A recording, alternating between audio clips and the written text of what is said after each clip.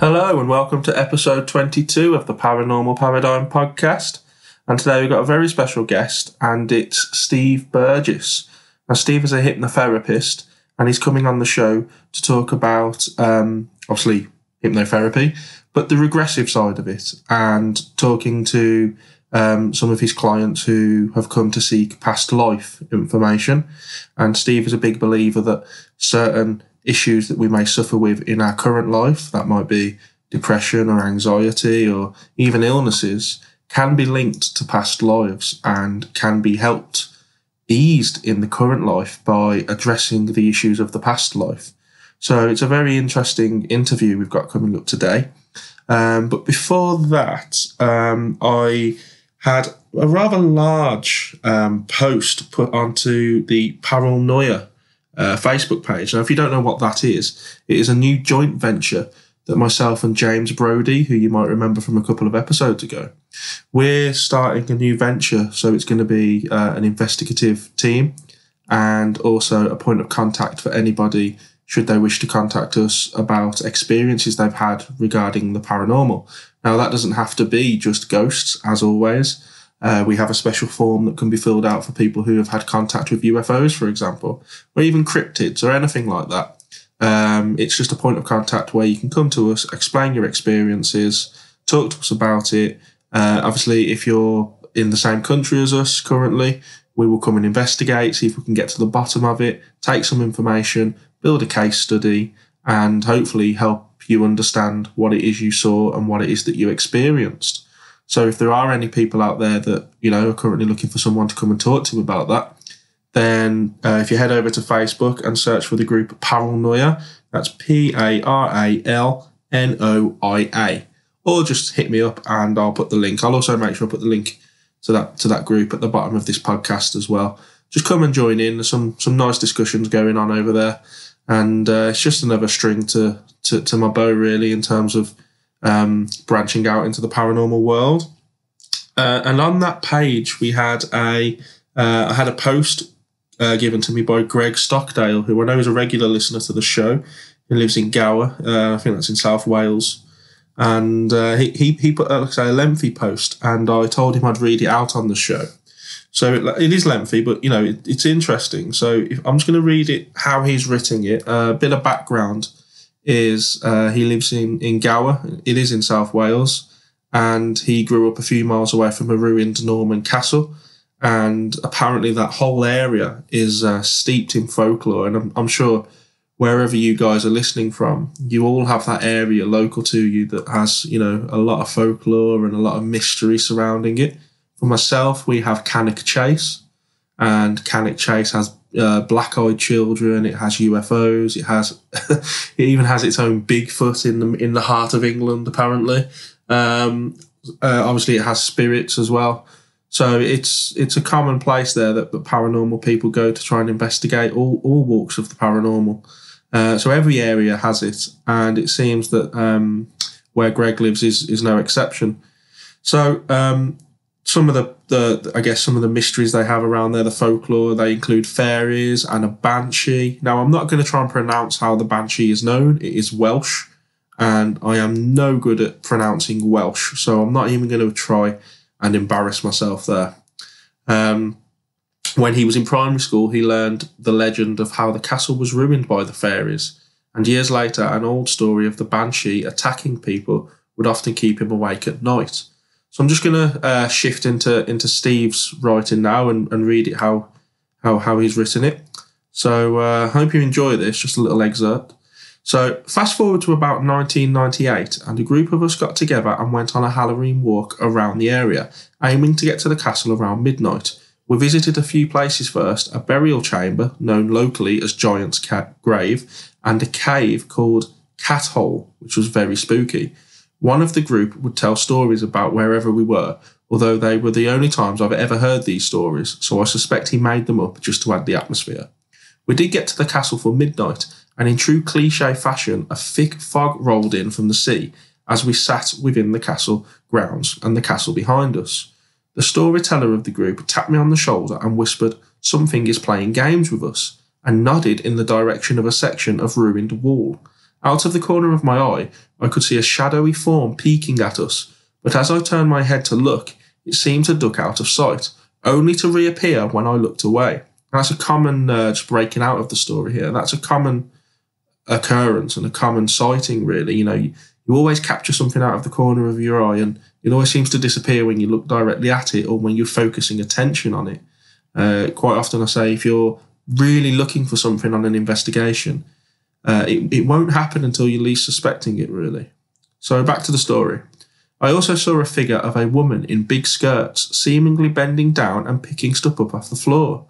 This was a weird thing, really, because it was just a very eroded shadow in the fog, but I got the clearest impression that that's what it was. It only lasted a few seconds before swirling away in the breeze. The gatehouse of the castle was directly behind us, and I saw a figure, again, very eroded, walking in the archway. Originally, I figured it was a gap in the fog, because it moved in the direction of the wind, but then it moved the other way. It did this a few times, giving the impression of a guard patrolling the gate. The fog got thicker and we decided to call it a night. I was reluctant to walk through the gate after seeing all of this, but everyone else did, and I didn't fancy walking all the way around on my own, and this is the only time I can say I felt a cold spot. It was so strange. It was a cold that seemed to go right through to your bones. I mean, it was a foggy October night, so it was cold anyway, but this was different. On the way back, the fog got so thick that we got lost, something that has happened on more than one occasion there since. I've spent an awful lot of time over the castle since, but I've never seen that woman or the guard there again. I have, however, seen the shadowy figure that likes to peek at you on more than one occasion, usually late afternoon or at sunset. A few years ago, there was a discussion on a local page about the castle and the banshee, and someone commented that they had seen her dancing on the walls at sunset. So I guessed that it might have been her that I've seen. Thankfully, she hasn't seen fit to harass me in the manner of one of the stories about her. He didn't tell that story, but I'd be interested to hear what the harassing story is. I should also add that at no point was this a scary experience. Seeing these things was on a par to seeing some exotic animal in real life. I think a feeling of privilege is probably the wrong phrase, but it was really a wow. Not many people I know have seen an actual ghost. I've been into the paranormal since I was very young, so it was a bit of a bucket list moment. So there you go. Very interesting, and I've spoken to Greg at some length about this, and we're in the early stages of arranging me and James to go down there and investigate the area, because it sounds like there's quite a lot of nice little areas we could go and investigate down there, particularly Cat Hole Cave and the castle itself should be really good. So there you go, Greg. I told you I'd read that out. Hope you enjoyed it. Hope the listeners also enjoyed listening to that. And if you head over to the Paranoia page, you should be getting more of these as more people join into the group and start putting their experiences up as well. And if you do have any experiences you'd like to come directly to me about, please do. Please feel free. You can email me at paranormalparadigmpodcast@gmail.com or my own personal email address, which is kieran.woodhouse@gmail.com. So there you go. A little bit there about our new venture, my new venture with James and Greg's story. So now on to the interview with Steve Burgess. As I say, he's coming on to discuss hypnotherapy, and an absolute huge interest of mine is this kind of reincarnation, the fact that we've all had a past life, numerous past lives. Most people I speak to that are into the paranormal also have that same belief. And I'm really looking forward to this interview. So without further ado, let's crack on. And I hope you guys enjoy it. And here I am now with Steve. Hi, Steve. How you doing? Hi, Kieran. Doing very well, thank you. Yes. That's good to hear. Well, thank you for joining me. It was quite short notice, really, to get you on the show. But I'm glad you've come on. Now, past life regression, reincarnation, I guess it falls under the same umbrella. It's always been a passion of mine. I've always had a feeling that I have lived past lives. Mm-hmm. And I guess I've always wanted to be regressed. It's just something I've never got around to doing. Okay. What is it for you that drew you to that? So look, could you give us a brief overview of what regression is for those that don't understand and how you got involved with the field? Yes, of course. Regression basically means just to go back into the past in some way. In hypnotherapy terms, in therapy terms, it means going back in trance to something that's happened in the past and reliving it.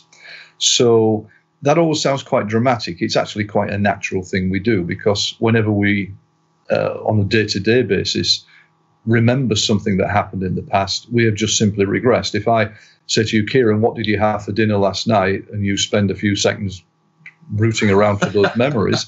And then you say, I had whatever, bacon and egg or chips or Chinese or whatever.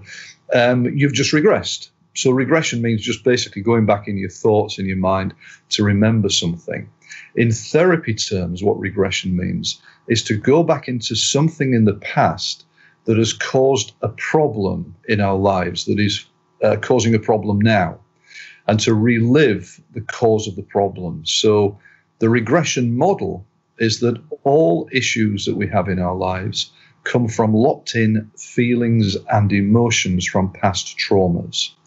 And those traumas take place in this lifetime. Of course, most of us have got emotional baggage from this life, especially childhood, from previous lives, and also from our ancestors' lives. But it's the past lives which I think is the most fascinating. So that's the concept of past life regression. And in hypnotherapy terms, what we do is we take our clients into trance, into a state of focused inner awareness, a little bit like meditation or perhaps quite a relaxation process. And then we ask our client's subconscious to go back into the past to relive whatever they need to relive, to release the emotion that is causing the problem in the present. So, and I'll give you an example in a moment, if I may, of how I got into this. Yeah, but sure. Basically, virtually any problem that we have can come from previous life traumas. So that can be depression, it can be anxiety, it can be a lack of confidence, it can be phobias, it can be anxiety states, it can be physical illness, it can be cancer, it can be whatever. And basically, any issue that any of us have comes from locked-in feelings and emotions from the past. Now, in past life terms, I've been doing this job for 28 years now, and over the years, initially, I was just a normal hypnotherapist, just doing normal hypnotherapy.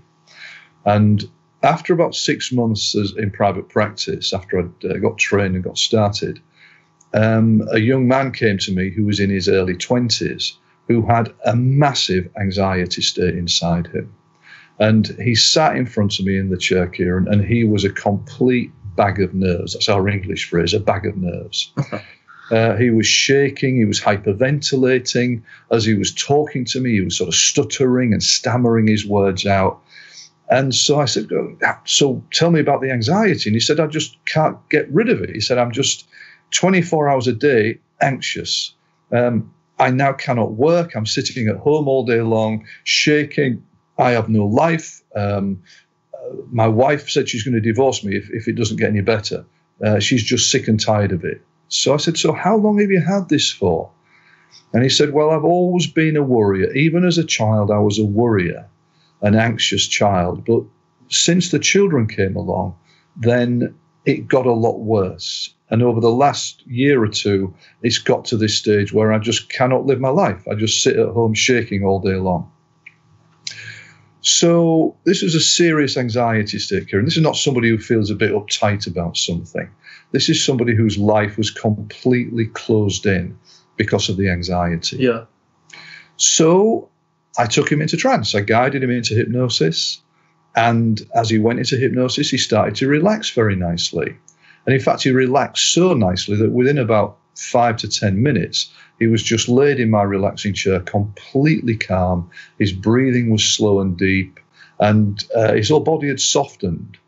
And I thought, okay, this is great. This is just another standard hypnotherapy session. And I was about to start giving him, or his subconscious, suggestions to start feeling better and calmer, when all of a sudden, out of nowhere, his whole body started to shake.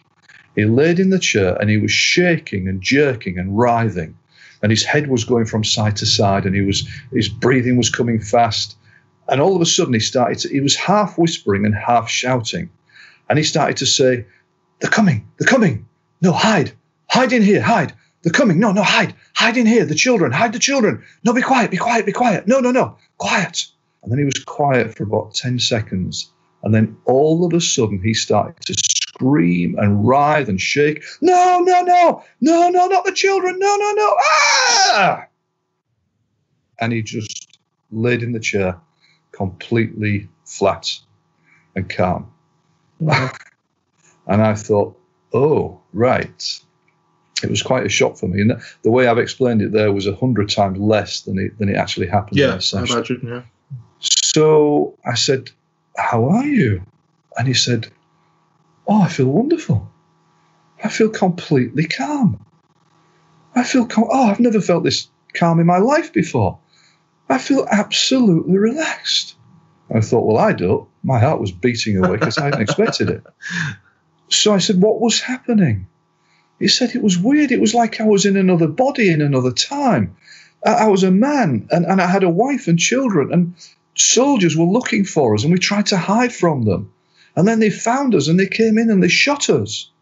What was that? He said, what was that? So I said, okay, well, it's a past life. You've had a past life experience. And are you okay? He said, I'm fantastic. I feel completely calm. And without a word of a lie, Kieran, his anxiety state was completely cured in those 10 minutes. Wow. So when he came out of translator, he was completely healed. He was calm. He's got his life back. And I sat and thought, this is significant. Why don't I know about this? Because I'd not been trained in regression or past life regression. Because in those days, in the early 90s, not many people in the UK were doing this. No. So I did some research, got some information from an American Past Life Association, started to work with it more frequently, and developed a system of regression, which I now work with my clients, which is so powerful and so effective that so many clients come to me with problems that they've had since forever. And as a result of regression sessions, we got them completely cleared. So it's almost like when it cleared him and his life went back to normal. Mm. It's like he just needed to get that off his chest. Yeah. That's what it seems like to me. Like it was just bursting to come out. It was what we call a spontaneous regression. And right. his subconscious was desperate to get there. It was almost fast. We can get rid of this. And just by going into trance, it's much easier to go back into emotional causes than it is when we're sort of wide awake and talking normally. So the trance process allows the subconscious mind, the deeper mind, to come through, and it allows the work to get done because the subconscious knows how to heal the client best.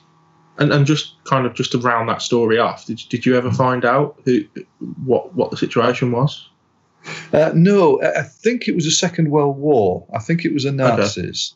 Okay. Right. But we didn't get too many clear, because when somebody's in it like that, to be honest, they don't get the pictures very clearly because they're so in the emotions and so in the experience. Yeah. They don't always see it very clearly. And for me as the therapist, I'm not interested really in the pictures. I'm interested in releasing the trauma, the emotional stuff, so the client gets better.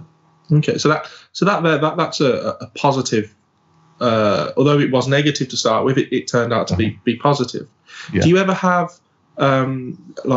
someone that they don't come to you because they're suffering with anxiety? Do you get people that come just because they're genuinely interested about finding out about past life, and it's more of an all-round positive experience? Yes, very much so. I mean, I talk a lot about the dramatic experiences because it surprises people just how powerful this stuff is. But many people come to me who say, I just want to see who I was in a previous life. Or they'll say, I've always had this strong sense of living in Africa, or I've always had this strong sense about the Roman times. And so we often find then when they go into trance that the subconscious takes them back into a past life in those times. And they can get a strong sense of it. And sometimes it makes sense of the life now. So that's a positive thing. Or the other thing is sometimes people say, I want to know if my sister or my partner or my husband or wife was around me in past lives. And so then we can explore that. And we'll often find, especially we've lived many, many lifetimes, and we've been around people for so many times. So if we're married to somebody, or if we're in love or close to somebody, the chances are we've been around them many times in previous lives in different ways. Okay, you kind of brought one of my later questions forward there.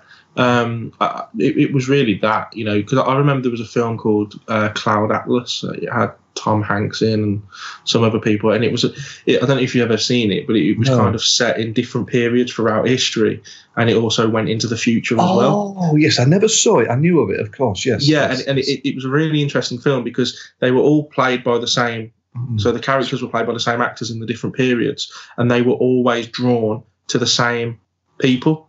Yes. So they would always fall in love with the same person, just in a different period of time. So I did wonder if that was the case. Did you often find that husband and wife now were husband and wife before? Maybe they were father and daughter, or are they always connected? They're always connected, and it may be in different ways, as you say, father, daughter, mother, son, brother, sister, whatever. Because we change sex from life to life. Yeah. But yes, if you're close to somebody, then you have been around that person or those people many times in previous lifetimes. And sometimes even if you're not close to somebody, even if you are, let's say you have a parent who you don't get on with, or you've always had real problems with your brother or your sister in this life, then that often comes from past lifetimes. So, it may be that you have a sister in this life, and you've always argued, you've always hated each other, you've always fought, she's horrible to you, she's always bullied you. But when we open that up in past life therapy terms, it may be that you've killed her in a previous life, in which case, no wonder she doesn't like you in this one. Wow. So those, and what happens is when we explore that, it softens those critical energies between people. So when you talk about, we've lived many past lives, my own personal belief and my own theories are that we are all one consciousness, and we're consciousness that is trapped within a biological vessel that kind of traps us within this 5 sense reality. And once the vessel expires and our consciousness leaves, we can then vibrate on alternate frequencies that we can't currently. How would that tie in? I'm not trying to make it tie in. I'm just trying to get around how do we move from one body to the next, and is it a choice? Because I often think, why would somebody choose to be a starving African child, or why wouldn't we all be living rich millionaires or something? So how does that process happen? How do you go from body to body? Okay, I mean, I'm not totally sure, and nobody's totally sure. My reading of it is that when we die, obviously the physical body dies, and our astral body, our soul, leaves the body and is able then to move on, and then comes back to get reborn. But it's just like an essence of us is reborn. Not everything about us is reborn time after time. But more than that, how can I put this? The traditional concept of reincarnation is that when we die, our soul goes up to a place of learning, often a place of healing as well, if we've had a really tough life. And we look at the life that we've just lived and find out really where we went wrong. And we see that life through higher eyes, you could say. Because we're not trapped in the earthly body, we have a much higher awareness then. That's our higher self coming through, I think. Yeah. And then it says we then look at coming back in order to gain more knowledge. And the traditional concept of reincarnation is that we live many lifetimes in order to live in so many different ways, in order to grow as a soul, until ultimately we don't have to get reborn, and we can sort of step off the cycle of death and rebirth and move up to higher planes of existence. And I'm not sure if that I know that doesn't exactly answer your question. No, it makes sense. I don't know the answer, so I've sidestepped your question, really. A very politician way of doing it. But what I would say, can I just go on for something? Sure. Because, there's something that I've been looking at for the past couple of years and trying to get more information on. And this is the possibility that we don't have to get reborn at all, that reincarnation is forced upon us. Now, I'm not saying that this is the case, because I'm now just starting to look at this and looking for information that can verify this or can at least move me further on with my understanding.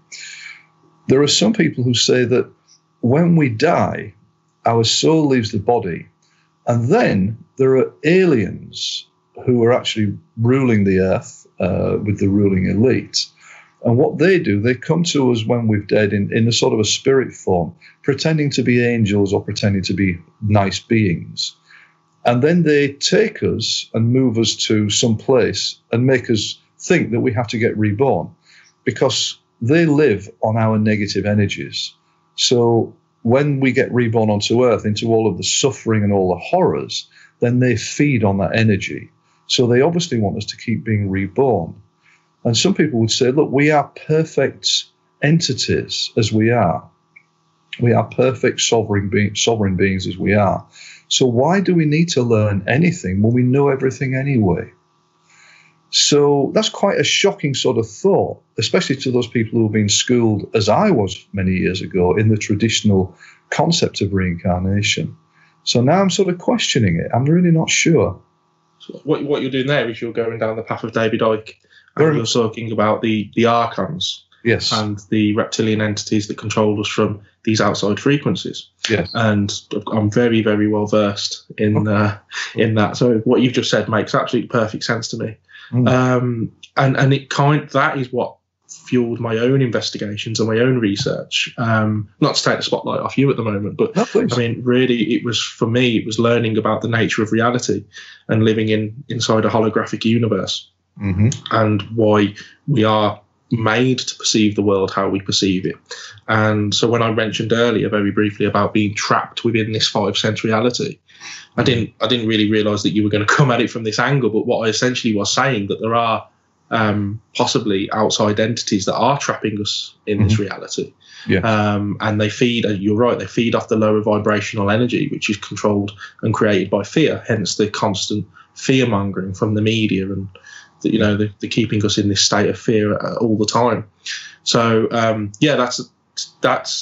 never knew that kind of theory could be applied to past life regression and to reincarnation. And you've just blown my mind a little bit. Trying to putting that in that perspective is absolutely wow. Okay, so do you ever have? Go on, carry on. I was going to say, it doesn't negate the past life regression work, because we've lived many lifetimes, and we've all got emotional baggage from the past. So it doesn't negate that. It just means that I think there's a different perspective that needs to be looked at and maybe needs to be brought out. But I'll be honest, I'm struggling to find good information on it. Well, I was that kind of led me to another question though, which was, are you that kind of thought process? So where I come from, that angle in the paranormal field, it's not that widely accepted. Everybody just thinks that ghosts are just dead people, basically. Is your thought process there? Is that a popular opinion? Is it spoken of a lot, or do you find that you're not shunned but kind of ignored? In terms of, you mean the not having to be reborn? So that whole theory you just described. Is it difficult to put that across to your fellow peers? I don't talk about it very much, to be honest. I'm happy talking about it with people like yourself who understand these things, that there's a much bigger picture. But I just keep very quiet about it, because I'm a jobbing therapist. Clients come to me. Well, most of my work nowadays is online, so I have clients all around the world nowadays, and they come to me with an issue, and I want to help them to get better, and that's what the process is about. So my beliefs and my knowledge about things doesn't come into it. It is about getting them better. Let's get into past life regression. Let's release the trauma. Let's get you better from your problem. So I don't really talk about the other stuff very much. Okay, it would have been interesting to see if it was shunned, because when you say you find it difficult to find more information out there, in my opinion, there's a reason for that. Because if you are kind of getting too close to the truth, then you find that the information gets harder and harder to find because it's very well guarded. I think as well as that, and that's one reason. I would say another reason, though, is that the concept of reincarnation is so heavily ingrained into certainly Eastern consciousness and many people in the West nowadays. So the traditional concept is sort of so heavily taught that I don't think people think around it very much. They accept that's the concept and that's what happens. So there's not many people looking at this at all, as far as I know. No, I mean, so do you find that a belief in reincarnation and people that follow that kind of, I guess, theory, has that risen in popularity? I mean, because I remember when I was younger being fascinated with this. I used to watch, there was a program called Strange But True. I don't know if you remember that. And it was Michael Parkinson, and that used to have regular reincarnation stories on that always blew my mind. Okay. But I remember talking to my mum and dad about it, and then kind of being, oh no, it's a load of rubbish. And has it got popular now? Do you find that more people accept it? Very much so. Very, very much so. As I said, I've been doing it 28 years. 28 years ago, it was a cookie thing. It was a bit weird. It was off-centre. And it still is for many people, of course. But more often than not, more people know about the concept of reincarnation and believe in it than don't nowadays. So it's been a massive explosion in the last quarter of a century in the UK, certainly. What would you put that down to? Why would you say that that's happened?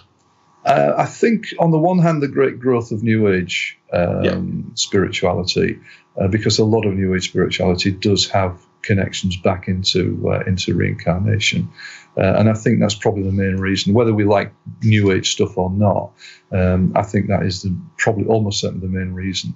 And also, of course, the adaptation of Buddhism into the West as well.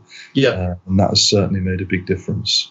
Okay. So do you ever come across a case where that guy you mentioned, where he was possibly in World War II, and it cleared his anxiety? Have you ever come across a case where it's made it worse, or they're now reliving that constantly? No. So that's never happened. No, it can happen if the job's not done properly. It's a good question. So when we're working in this way, we're working with the human mind, and we have to make sure the client is safe. So as long as it is done properly, then the client will get better. Unfortunately, as with any job, you've got good therapists, average therapists, and crap therapists. Same with doctors, same with bus drivers, same with plumbers. And so unfortunately, there are some therapists who play with past life regression. And for me, it is a very serious psychotherapeutic discipline. So, for example, my past life regression training course that I run is 4 days long. Now, there are a lot of people running a past life training course for 1 day. That's it. Or they'll do it online. Well, you can't learn this online, not to be safe. So to me, it's a very serious discipline. And, as long as it's done properly, then it is safe for the client. But if you go to somebody who's a bit half-baked and they're not properly trained, it could make you worse for a while. It's not going to last forever. Yeah. You're not going to be, if you go into a past life and something horrible happens in the Second World War, you're not going to start thinking that you're a Russian soldier or something, forever. But you can feel crap for a while afterwards if it's not done right. Okay. One of my biggest fears, because like I say, it's something I've always wanted done, but the one thing that's held me back is being worried that I wouldn't be able to be put under.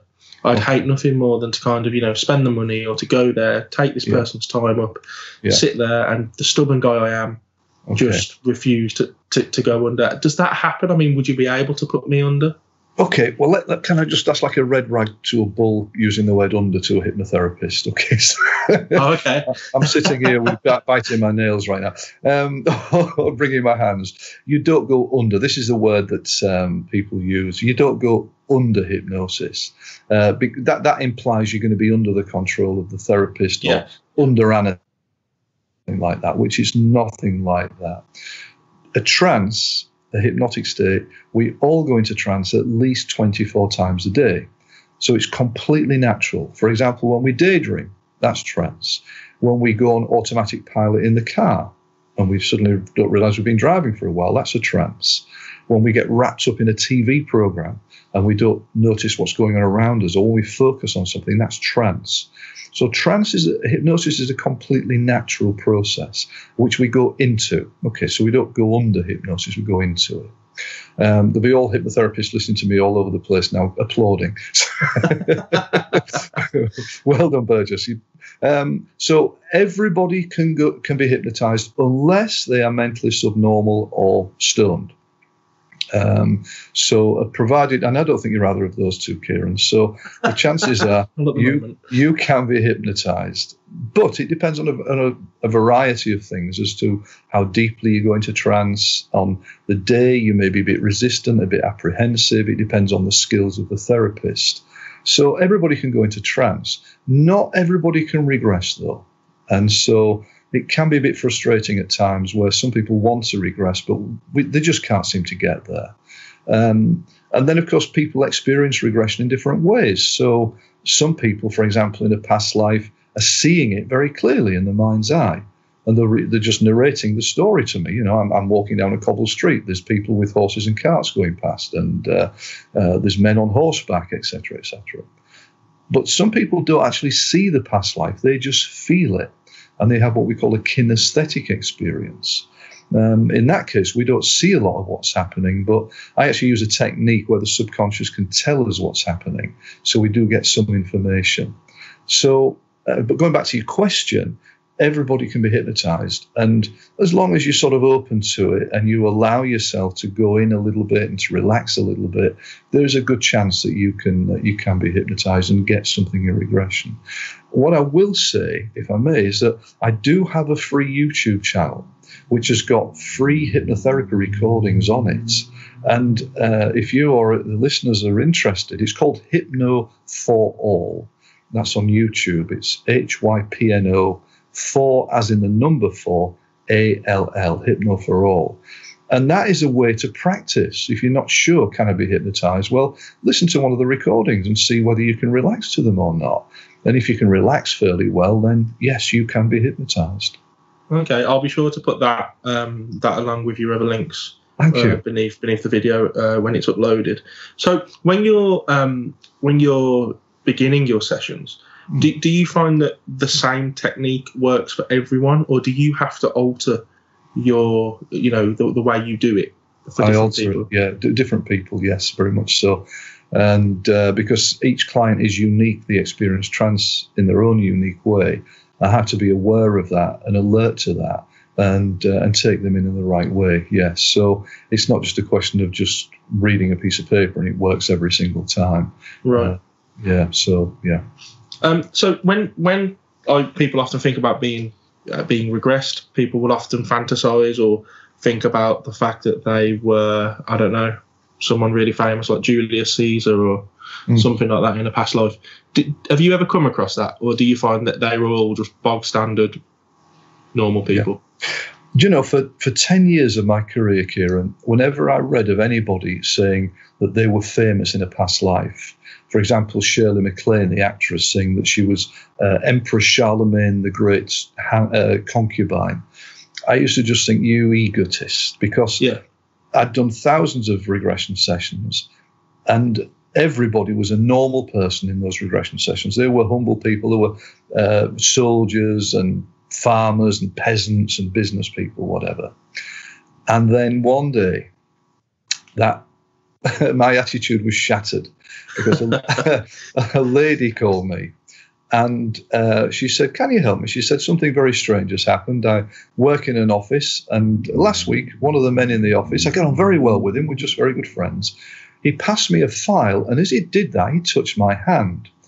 Immediately, I got this image in my mind's eye of a lady in a long, fantastically expensive dress with long, sort of reddish-coloured hair in an old oak-panelled room. And I got this really strong sense of frustration. And she said, since that, I cannot get that image and that feeling of frustration out of my mind and my body. She said, what is it? So I said, well, you've probably been drinking too much vodka, haven't you, love? But she didn't take that. So I said, it could be past life. Come and see me. She came for a session. I took her into trance. I asked her subconscious to take her back to that image. She then began to relive a past life as a lady waiting in this old oak panelled room, waiting for her lover to come, desperate for him. Eventually he comes in the door wearing all these very old-fashioned clothes and a long hat and long hair, etc. And they fall into each other's arms, and it was kissy-kissy, huggy-huggy. Now I'm thinking at this stage, okay, this is just a normal past life regression. So I asked her to go to another scene in that past life. And bear in mind, she's laying there in the chair in trance with her eyes closed. She's just talking to me as we're talking now. And she then saw herself in a very big room with hundreds of people looking at her as she sat up above them on a sort of a throne. And then a man came over and bowed to her and said, "Your Majesty." Oh, wow. Okay, what have we got here? It appears she was Queen Elizabeth I, our Virgin Queen in the UK, in England.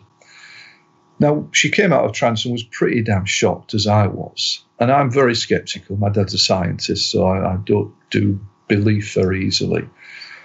But I said, let's do a few more sessions and see if we can find out, is this real? So she started to come for sessions, and she started to relive this amazing, passionate love affair that Queen Elizabeth had with Robert Dudley, the Earl of Leicester. That was the man she was waiting for. And in our sessions, she put flesh on the bones. People always know that she had a sort of a love affair with Dudley, but nobody knew how far it went. In fact, they always pretended that she was the Virgin Queen. Well, she wasn't, because in one of our sessions, she actually had sex with Dudley. She in the chair, in front of me in trance, she re-experienced having sex with him, and she had a 400-year-old orgasm in the chair. It was amazing. It was amazing. So she came out of trance, and I said, "How was it for you?" as we lit a cigarette up. But it was incredible. So she put flesh on the bones, and she actually came up with some historical information that she could not have known. And so that changed my attitude. But what happened then? Can I tell you a bit more about this? Is it okay to? No, please. It's fascinating, yeah. What happened then is that a few months later, another lady came to me for therapy, and she went back into a past life in which she was a teenager looking after the young Queen Elizabeth, when Queen Elizabeth was a princess aged about 3 or 4 or 5. And she felt great love for Princess Elizabeth. And we finished the session. She said, "I think I was Elizabeth's governess." So I said, "I tell you what, you won't believe this, but I've got another client who it looks like she was Queen Elizabeth. If she's prepared to meet, would you like to meet?" I said, "Oh, fantastic," she said. So I contacted Elizabeth. She was happy to meet, because I have to be careful because of client confidentiality, of course. They were very happy to meet. And what happened is they met. I have a friend down in Lincoln. Both of these ladies were housewives from the Midlands, Lincolnshire area. And they met in a friend's office in Lincoln. What I expected was that they would run into each other's arms and hug each other and sob because they hadn't seen each other for 400 years. No, they both came in the room. They went towards each other as if they're going to say hello. And then there was a recoil. They backed away from each other and very frostily shook hands. And I thought, that's a bit weird. So we talked about things. Then I took them both into trance together, hoping to be able to regress them both and provoke some more memories that might make sense of things. But actually, the energy was all wrong. They were both very tense. It really didn't happen. So we finished the session and we said goodbye. And I thought, okay, that was interesting. But the next day, the lady who thought she was the governess sent me a message saying, "Steve, I've been awake all night. That regression has opened things up. I wasn't her governess. I was Queen Mary, Queen Elizabeth's elder sister. Bloody Mary, as we know her, of course." So then we started to do more sessions to investigate this. And this lady, the historical information that she came up with in the sessions, I had to ferret about in history books to find. And she was absolutely right in everything she said. And there was specific information that she would never have known in a million years, because she was a housewife. She'd never read this stuff or studied it. So that was amazing. And then one after another, I started to get more people who came to me who appear to be famous. And I've written a book about this. It's called Famous Past Lives. And it contains the stories of these clients. One lady was one of Jack the Ripper's prostitute victims, for example. She's a policewoman in this lifetime. Isn't that curious? That's interesting. I had Titus Oates from the Scott of the Antarctic expedition. The biggest name drop of all is a gentleman who may have been Shakespeare. I say may have been Shakespeare, but that was quite incredible. He couldn't even spell Shakespeare. He was a very non-academic man, but he came through with a lot of information that made sense.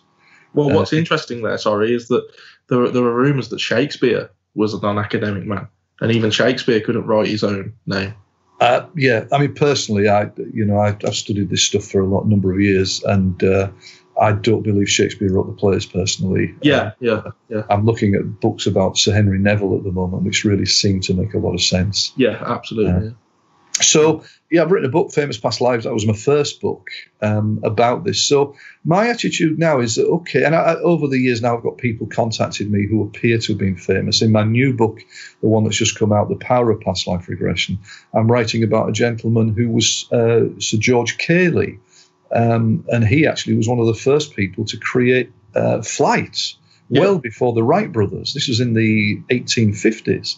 And this gentleman relived his life and came up with a lot of information. So I'm now less rigid when somebody thinks they may have been famous. Let's put it that way. So for you, really, all you can go by is what they're telling you and fact-checking that to see if it's right.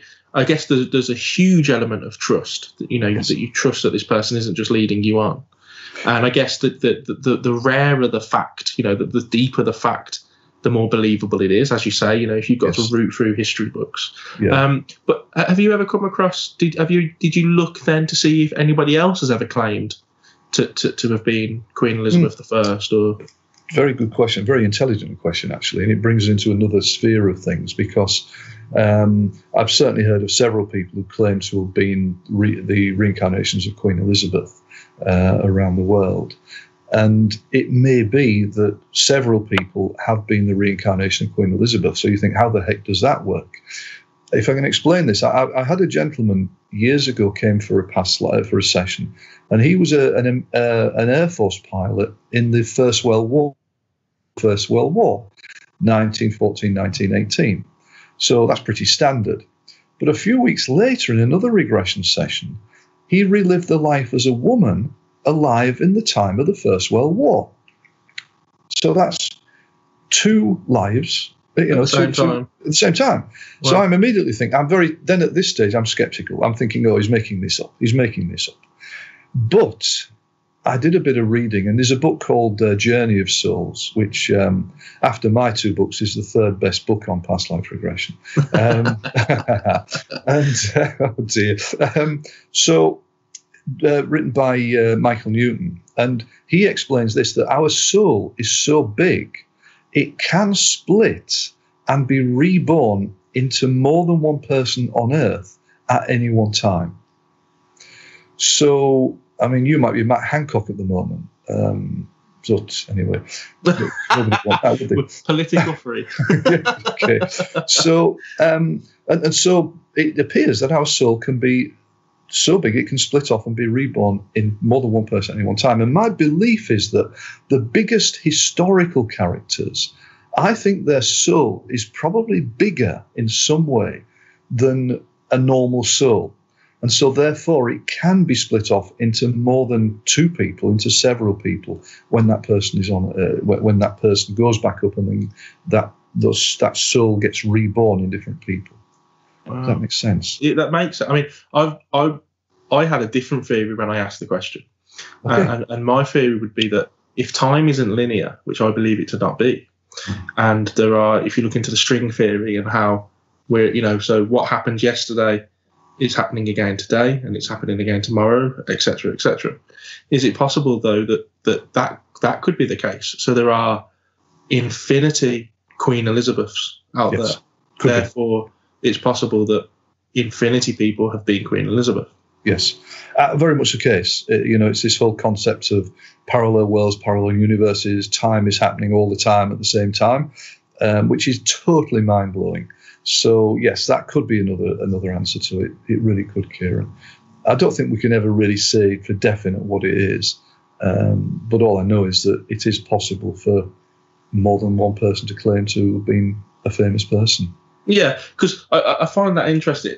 And obviously, it's easier to know if more than one person has claimed to be Queen Elizabeth I or Shakespeare. It's not so easy to find out if more than one person has claimed to be John Smith, who worked down the mines in Dudley, and died at the age of 25, being crushed by coal. Yes. Because who would want to claim to be that person? So, if there was a way of comparing that and finding that there were multiple people who had been John Smith from Dudley, then I think we could follow that theory through a little bit more. It's just everybody wants to be Shakespeare, or everybody wants to, So it does have that element of you just can never be too sure. Yeah, good point. Okay. So when you kind of take these people and you put them into trance. Do you find that it's always historical? And what I mean by that is, this is a question that's only just come to me. If do you ever have anyone that claims to have been from the future? Have you ever had that? No, I've taken people into the future. I've done future life progression, but I haven't I'm pretty sure. I mean, I've done 15,000 sessions, so I can't remember everything. But I'm pretty sure I haven't had anybody who has come back from the future. No, I can't say that. So how does the progression work? Is that almost psychic? Is that? Well, it's the same process. We go into trance and we access the subconscious, and we ask the subconscious to move ahead in time. I'll be quite honest. I'm not comfortable doing future life progression because, for me, there's less. You can't really prove it either way, and so from that perspective, at least with past lives, you've got a chance in some way of verifying it if people want to verify it. If it's a future life progression, how do we know that it's real or imagined? We honestly don't. So I used to do quite a lot of, I still do past life regression workshops with groups, but I also do a past life regression and a future life progression workshop.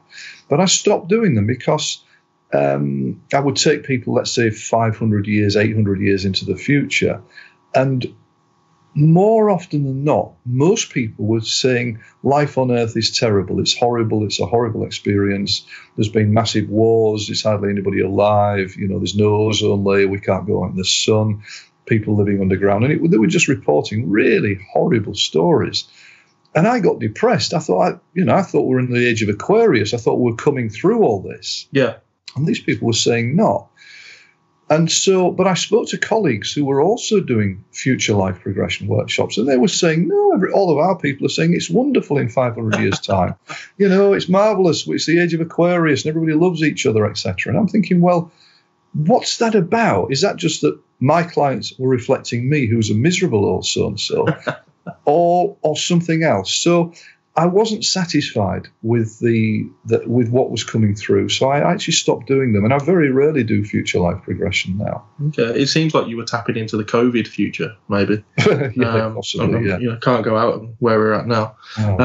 So, but with everyone that you talk to, are they always human? Has anyone ever been a dog or a lion? Yeah. Wow. Occasionally we get past lives as animals. Not very often. So I had one person who was a rat. They got run over by a car. Wow. Recent past life. I had somebody who was a rabbit. And that was a very boring experience because there was nothing. I kept saying, what's happening now? She said, I'm just hopping around over here. I had somebody who was a cat in a Greek temple looking for mice. And so, yeah, it is possible to have past lives as animals. Going further than that, I had one gentleman who felt he was a rock in a previous lifetime. What? And so that was the most boring past life I've ever done, because I kept saying, so what's happening now? He said, well, nothing. I'm a rock. I'm just sitting here watching the clouds go. So how is that possible then? Because, well, on the one hand, it may just have been a coarse imagination. However, there is this shamanic concept that everything has soul, everything has spirit. And if you think about, I've done shamanic training, and we were trained, connect to trees, connect to rocks, etc., etc. Tibetan Buddhism says that every blade of grass, every leaf has a Buddha in it. So it may be that man's story wasn't quite so weird after all. There may have been a ring of truth in it in terms of a higher sort of spiritual perspective. Oh, okay. So for me, I would describe that as everything that exists in this world is just atoms vibrating to a particular frequency, and and that's all we are. And you can manipulate those atoms and change the vibrational frequency, and therefore you can change the form of the object, and kind of like cymatics. So it's possible that the atoms or whatever that were making up that rock, I don't know, were alive, had a consciousness. A consciousness of some sort that we don't understand. Yeah. And I've certainly had clients who have been in different life forms on other planets. And so that was my next question. Have you ever... one of my favourite films is a film called Fourth Kind, and that's about... it was supposed to be based on a true story, but I think it was marketing. Okay. And it was about people being regressed and realising that they've been abducted by aliens. Yes. Have you ever had that? Oh, yes. Wow. So there's two things there. First of all, yes, I can just cover the people who have been reborn on other planets as other life forms. They'll often... I've had people who are like a different energy form, like a flame energy on a planet. I've had people who have... actually, one gentleman who was an extraterrestrial that crash landed on Earth, and he was the sole survivor, and he spent a long time terrified on Earth, hiding away from Earthlings because of the level of violence down here. And he kept saying, what is wrong with them? It doesn't have to be like this. It doesn't have to be like this. What is wrong with them down here? When was that? Do you know what time period that was? I have no idea. No, this is about releasing trauma, so I don't go into too much detail. Yeah. But eventually, his people came and picked him back up and took him back up to his own planet. But that was, an eye opener in a way that it doesn't have to be like this. We do live in an asylum down here, and higher beings must look at what goes on Earth and think, what on earth is wrong with it? Yeah. But I've certainly done quite a lot of alien abduction regression. I was featured on a Sky TV program some years ago called The Real 4400. And in this, I was asked to regress, it was a mother and her two sons and her mother who had missing time experience. And they were up in North Yorkshire. They went for lunch one day to a little chef, which no longer exists, of course. And as they were driving home, all of a sudden, a spacecraft came right down alongside of the car and was shining lights in the car. And they got this incredible feeling of euphoria before all of a sudden the spacecraft just shot off at the speed of light and disappeared. And they were obviously shocked, but they were saddened when the spaceship shot off because they'd had this amazing feeling of love and euphoric feelings. So they were talking about this all the way home, as you would do. They arrived home to find that a journey which should have taken 20 minutes had taken an hour and 20 minutes. They knew they'd lost an hour of their lives, and they all felt something else had happened. The boys started to get nightmares and struggle with this, and they were all not in a good state. So the producer of the documentary asked me if I'd regress the mum of the two boys, who was probably late 30s at that stage, early 40s. And she took her into trance, and I asked her to go back to what had happened. What happened is the whole car was taken up onto the spacecraft. They were then taken out of the car, and they were investigated by lights or orbs which were shining down around them. They couldn't see the beings in the spacecraft. They were sort of shielded from that. They knew, but they were being spoken to telepathically.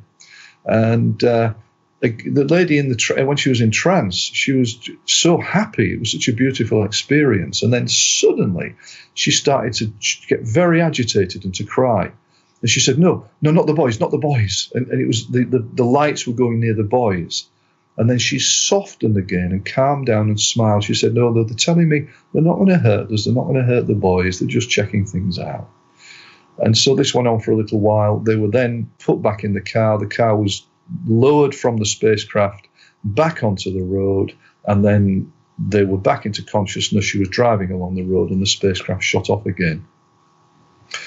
So I firmly believe, I'm a 100% believer in what happened to that family, because there is no benefit to them to come off with this story at all. And a lot of people say all these people are publicity seekers or the weirdos who want to believe they've been abducted or had extraterrestrial experiences. In my experience, and I've quite a bit of experience with this, the people who have had these experiences are normal, functioning human beings who are living good lives, holding a job down with a family, but something extraordinary has happened to them. They are not weirdos at all, or there's nothing wrong with them. So I am 100% adamant that family had that extraterrestrial connection experience. So when you hear this kind of thing, and you hear about alien abduction, and you hear about souls living multiple lives, when you before you went into regression and back when you were, I don't know, a teenager, shall we say, did you ever believe in this kind of thing? Has this cemented your beliefs? Has it altered your beliefs? I suppose it cemented it. I've always had a sort of a spiritual perspective to me. When I was 14, I found out about reincarnation, and suddenly life made sense. For the first time, life made sense, because reincarnation makes sense of life. All the traditional Christian stuff just doesn't make sense at all to me. The Judeo-Christian religions. Yeah. But reincarnation suddenly made sense. So then I started to read up about Buddhism, and I got interested in Buddhism. I was a practicing Buddhist for a number of years before I moved into shamanism for a few years. And so I've always had a sort of an open ear for this, but I'm also very skeptical. And, I'm not somebody who just looks at something and believes it for the sake of it. That really annoys me. I think we should discriminate and make our own minds up through reading, through research, etc., etc. Yeah, that happens a lot in the paranormal world. We have people that come on investigations that every noise is a ghost, every shadow is a ghost. And I often say that I go to every investigation to disprove good point paranormal activity, and it's up to the activity to change my mind. To change it. And when I'm doing regressions, I've done thousands and thousands and thousands of regressions now. And so many of those have been past life regressions. And there are things that I look for in a regression.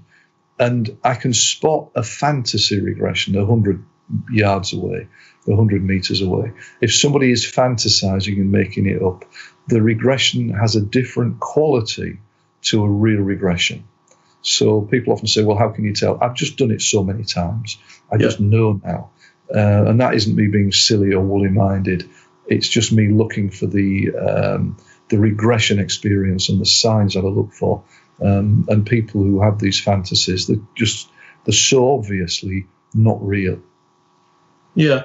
Okay. So we'll start winding it down now. So where do you see? I've only just got started.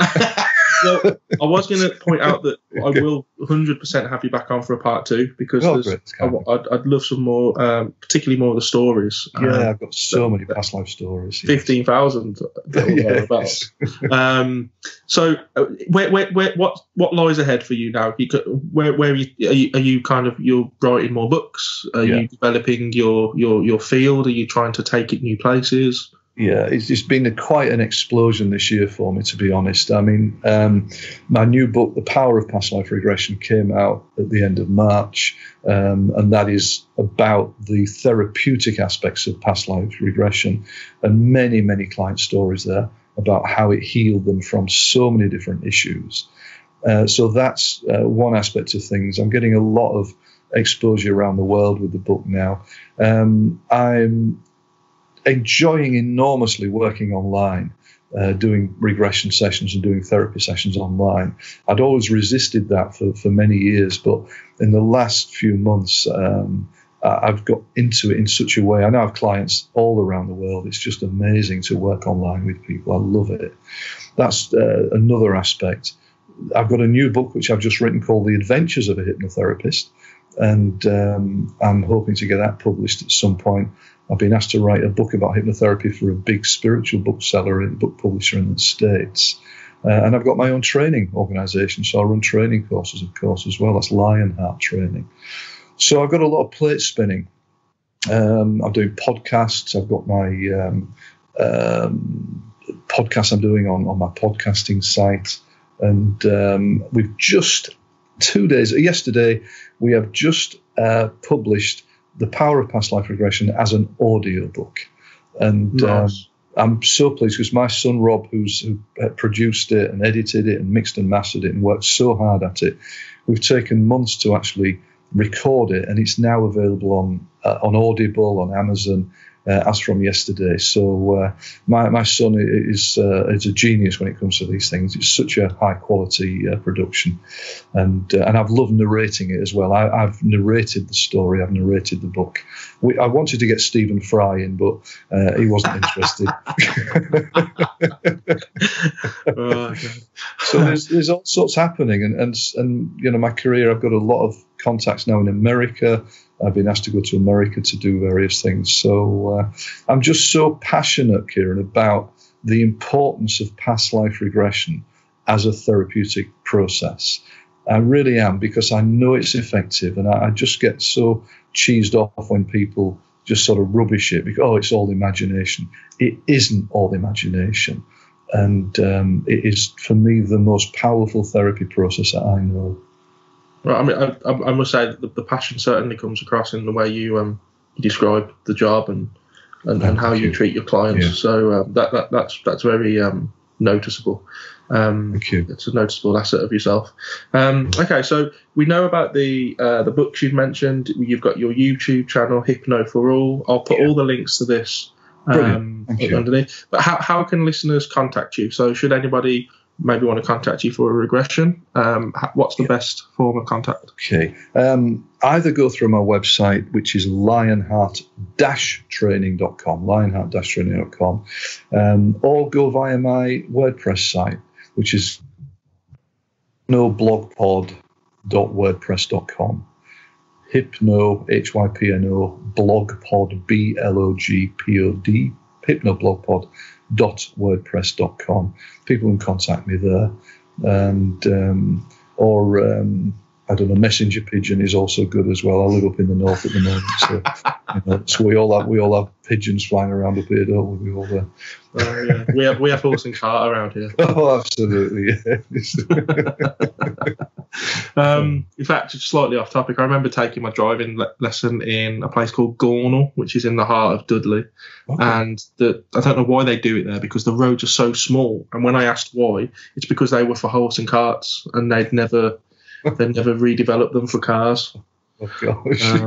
Yeah, so the insurance costs around there must be through the roof. Oh, can you imagine? Okay, so we've got lionheart-training.com or hypnoblogpod.wordpress.com. So for the listeners out there, should you wish to contact Mr. Burgess for a regression, and I most certainly will be, by the way, then you can do so through those, and I'll make sure to put all the links beneath beneath this upload. So is there anything you'd like to say before we say our farewells? One thing I often say is how important it is to have therapy, because therapy sets you free. You know, we all have emotional baggage. We all have stuff that holds us back from being free and living our lives joyfully. So, you know, therapy isn't some sort of American thing where everybody sits down with their analyst for years. Therapy is about changing what's going on inside you in order to heal.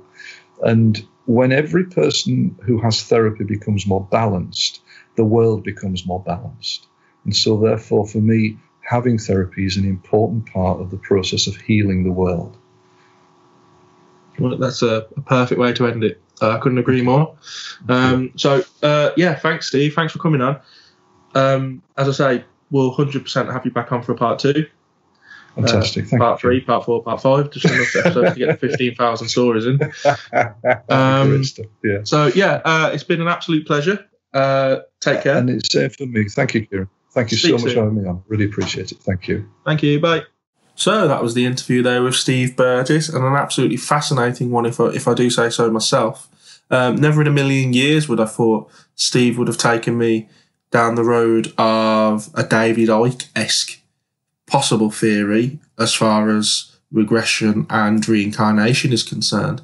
But it certainly made me think, and I've made a few notes, and I'll be going away and pondering that and looking a little bit deeper into that, because something he said rang true with me there about, we're made to reincarnate in order to further feed the negative energies that these things, these archons, if you will, feed on.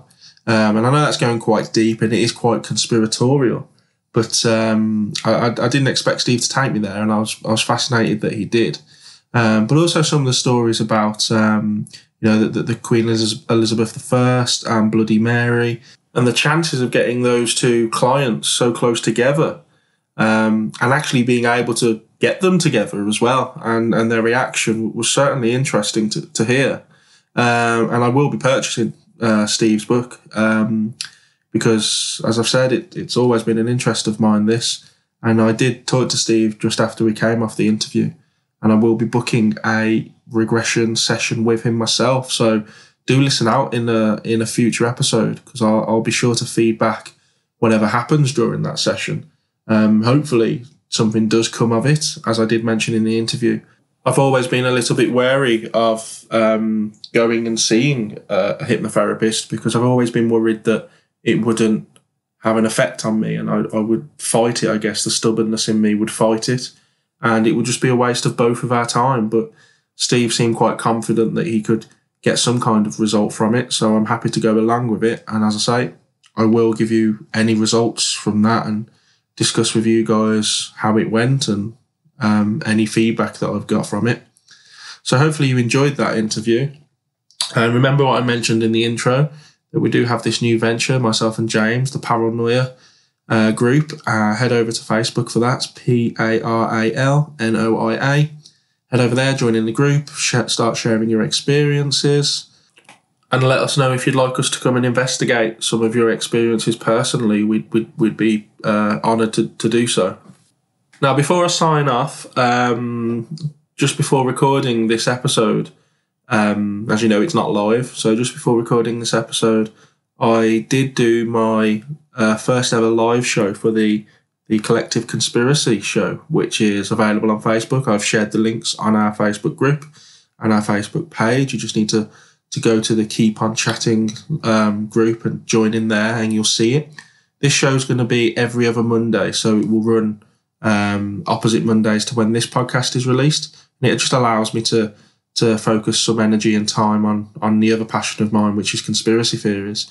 And the first show that's just been live was with Mark Conlon, who came on to discuss 9/11, particularly around the no plane theory. And it's very interesting. You could tell that, Mark, who's done 7 years research into this, and he's written so many blog posts on it, and so much research has gone into it. And he tried his best to condense it into a 1 hour live show. And he did well, but we're going to get him back on for a second episode, because there's so much more to discuss on that subject anyway. And he has agreed to come on. So if you're into that kind of thing, and you're not just into the paranormal, or if you're just into listening to something new, do head over there. Like I say, I do put the link up on the group, so just keep your eye out for it, because I'll be sharing it again there. And who knows what the next topic will be. I've got a couple of people I could be talking to. But I do want to do something maybe about the moon. That could be interesting. But back to the paranormal. Thank you for tuning in, as always. The listeners are growing worldwide in countries I would never have dreamed would be listening to this show. I thank you all from the bottom of my heart for listening to it and for making me come back and do it episode by episode. And as I've said before, it is you guys that I do this for. And I am glad that you're enjoying it and interacting now. We are getting more interactions, more people talking on the group, more people emailing me personally. Thank you again to Greg for sharing your stories there that I mentioned at the start. And so on to the next episode. And until then, take care.